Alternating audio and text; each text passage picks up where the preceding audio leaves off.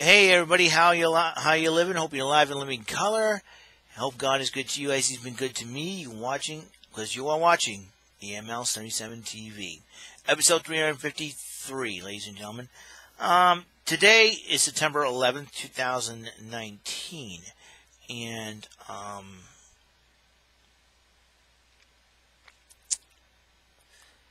it's 18 years ago when the tragedy of 9/11 happened. I watched a video of, audio chatter and on there and what's going on on that day, and I feel very sad because there were a lot of lives lost that day. I remember where I was on September 11, 2001. I was working at Ruby Tuesday at the time, and I was helping out one of my coworkers who was working the salad bar at the time and making sure they need dishes. So I make sure I got them dishes and all that. And all of a sudden, one of the waitresses said, "Oh, a plane just crashed in the World Trade Center." I said, "You got to be joking about this, right?" And it was all over the news. They turned the TV on. It was news. They usually turn on back then. Regis and Kathy Lee were was it Regis and Kelly? I forgot. They had the Regis show on in the morning, but it all turned into the September 11th attacks. And I remember watching that, and I'm like, and we were all shocked, and we were all stunned, and we could not believe it was happening. So, now, what are we going to do? Because the flight came from Boston to L.A., and there were 4 planes in the air. One crashed into the Pentagon. Another was about to hit the White House, but it fell before Camp David, I believe. And 2 planes hit there were 4 planes that were hijacked by terrorists. And it's so surreal that something like this would happen. We would have never thought something like this would happen on American soil. And I'll never forget that day. I remember we were trying to go about our business working and trying to get customers in, trying to do the best with business. Then the power went out, which was so strange. It was like, oh boy, the power went out all over the mall, and they decided to close the mall early. I believe that day, and I remember, and then my boss Joe Monger at the time said, "Hey, we're gonna wrap things up, and we're closing down too." So I was like, "Okay." So he instructed me just get these dishes cleaned out, get everything cleaned up, get the boxes and trash out, and then you can go. I said, "Okay." So I straightened everything out in the dish pit. Boxes and trash, I think it was around 1:30 between that. And as I was getting the boxes and trash on, I looked outside the parking lot. There was not a single car, with the exception of our cars that were there. The whole entire parking lot was like a ghost town. And even my father was still working at Sears at the time. And it's mind-blowing. It was a ghost town. I was like, what the heck is going on around here? And it seems like time stood still in our regular daily lives because of this tragedy that happened. And I totally remember. I had my Volkswagen Jetta at the time. I owned a Volkswagen Jetta. I'm not lying to you. Because the car I drive now is the Toyota Yaris, but still, I had the Volkswagen Jetta. And it's totally it was mind-blowing. It was crazy. And I got done the boxes and trash, made sure, changed the water and dish machine, disconnected everything else, and it's like we're closing up shop for the night, like working at night, we're closing up shop. I wasn't so sure if I want to change my clothes, and I think I quickly changed my clothes and got the heck out of there. And I went out by the back, and I remember racing towards my car and turned the key on, went home. It was like not a single car was in the parking lot. And only not many cars out there on the road. It's like, how did we lose power? Did somebody nail a transformer or something like that, or somebody was driving erratically or freaking out because of what happened? And they decided to shut all the businesses down. And I was driving on the way home, and I tried to turn on to find some music, but all it was talking about the September 11th attacks and what happened and how it occurred. I came home, tried to watch some TV. September 11th, the news. There was news on almost every single channel.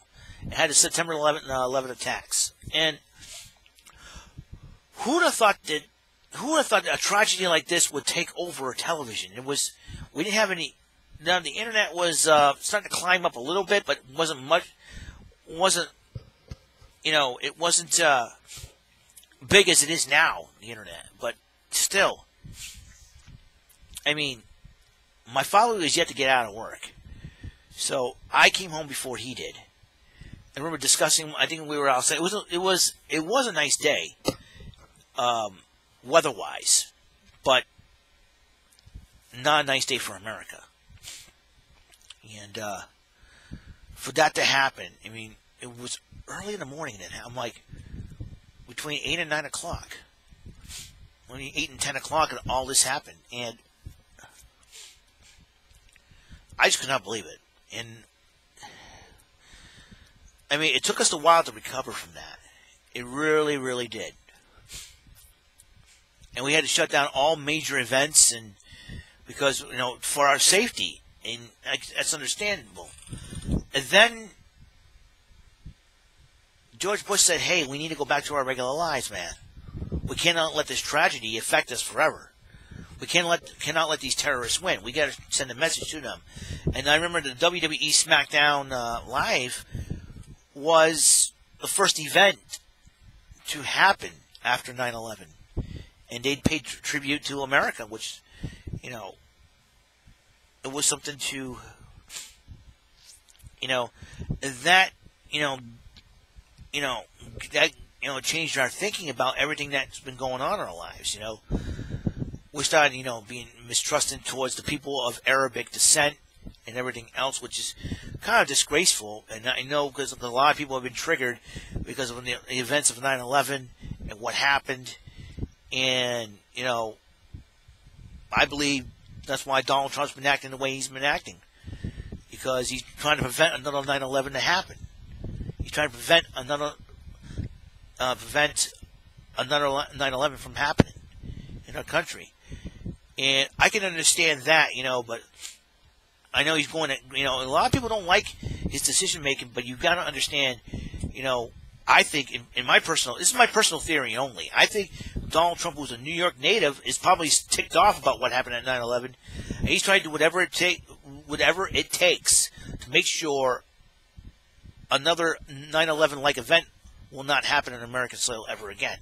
That's just my take on it. That's why he's been the way he's been. I know a lot of Democrats, a lot of people have been upset about his decision making, but in my opinion, I'm trying to think from his standpoint that, hey, he's a New York native, and he probably was upset. And sometimes when you get upset and you want to do whatever it takes, if tragedy happens in your life, all right, if something happens to you and it makes you so angry to the point where I got to do whatever it takes to make sure I'm safe, to make sure this country's safe, to make sure my family's safe and all that, that's probably what President Trump's thinking. I'm not defending the guy. I'm not a big fan of the guy by any stretch of the imagination. I usually never talk politics on here. When it comes to 9/11, that's my crazy theory on this. But, and sometimes you have, think about it. If somebody messes with your family, are you willing to do whatever it takes to make sure your family's protected? I'm sure you would. I'm sure you're darn tootin' would. So that's what my theory is, of why Donald Trump's the way he's been. He's trying to do whatever it takes to make sure our country's safe. Whether we like his decisions or not, that's the way he thinks. We may not agree with it. That's what I get out of it, though. Hopefully it works out. If it doesn't, oh well. We gotta move on. Find someone else that can get the job done. But we cannot forget the lives that those have been lost. My condolences and prayers to the families who lost loved ones on 9/11. The fire rescuers and people who sacrificed their lives tried to save others. You know, we will never forget you. We love you. I know you're up in heaven right now, and you know, I'm sure they are missed. Your loved ones are missed. I know Selena Vega lost her father on 9/11, so my condolences to her and her family as well. And I don't know. We got to stay strong, America. No matter what. We'll never forget. And in the honor of those who lost their lives on 9/11, we should be resilient, keep on going, and never give up on our lives. They're with us in spirit, no doubt. Well, that's all the time we have on this show. God's life, light, love, and blessings to all of you. Catch you on the flip side. Pay attention. You might learn something.